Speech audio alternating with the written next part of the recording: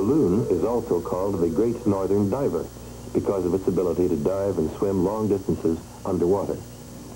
It does this to catch the small fish, which are its main food, or simply to evade its enemies. The loon's legs are so far back on its body that movement on land is slow and awkward. So the nests are very close to water.